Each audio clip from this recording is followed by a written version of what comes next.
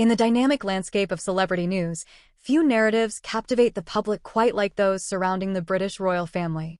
Enter Prince Harry and Meghan Markle, a couple whose every action is meticulously examined. Just when it seems the story has reached its peak, a new development arises. The surrogate mother of their children, Archie and Lilibet, has come forward with startling claims that have sparked widespread discussion. What implications does this hold for the couple and their family? Let's explore this intriguing story that has captured widespread attention. Before we proceed, please consider subscribing and activating the notification bell for further updates. For many, the concept of surrogacy conjures images of altruistic women providing the gift of life to those unable to conceive. However, the realm of surrogacy is often enveloped in secrecy, and the situation involving Archie and Lilibet is no exception.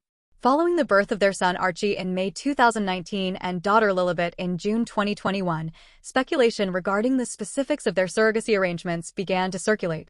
The surrogate mother, whose identity remained undisclosed, was initially a source of curiosity, with lingering questions about her background, motivations, and her connection to the Sussexes.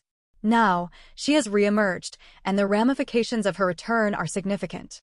Reports indicate that she is seeking recognition and support for her children from the Sussexes.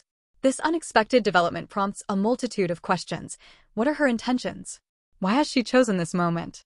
How will Harry and Meghan react? While information continues to unfold, sources suggest that the surrogate feels a profound bond with the children she carried. She has articulated a desire for not only financial assistance, but also a meaningful relationship with Archie and Lilibet, adding a new layer of complexity to the already intricate dynamics within the Sussex family. Prince Harry and Meghan Markle have consistently emphasized their commitment to privacy.